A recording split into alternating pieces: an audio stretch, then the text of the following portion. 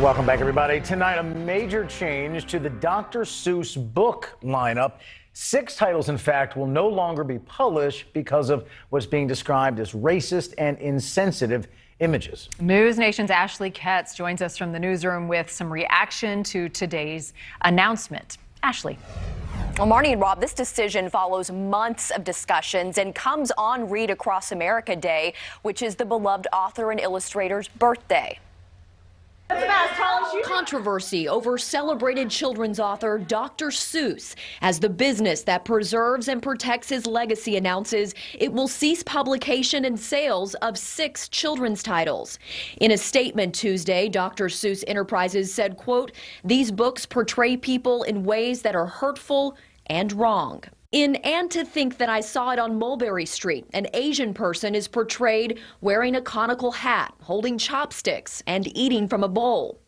If I Ran the Zoo includes a drawing of 2 barefooted African men wearing what appear to be grass skirts, with their hair tied above their heads. I think that the depictions, especially of the Asian characters and the Black characters in some of these books, have been racist since the beginning. While these 6 books may be lesser known, children's literature scholar Rebecca Fitzsimmons calls them highly problematic. Seuss has a really deep catalog and a really extensive body of work.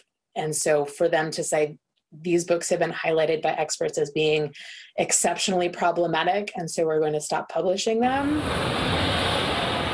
It's a discussion that started in Jill Stepanovic's Virginia bookshop years ago. She says her store hasn't carried the Dr. Seuss titles for some time and isn't surprised by the move. Because we're small and we can curate a collection, we stopped carrying books that we thought we didn't want to put into their hands. There's so much great literature for kids right now that it just didn't make sense. Fitzsimmons agrees. Whether you're a parent, a teacher, or a librarian, the books we share with our children matter.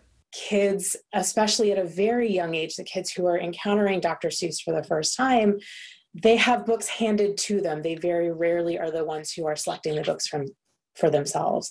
And so that puts a lot of responsibility on us, the grown-ups in their lives, to choose books that reflect the world that we want them to see. The move drew immediate reaction on social media, some calling it another example of cancel culture.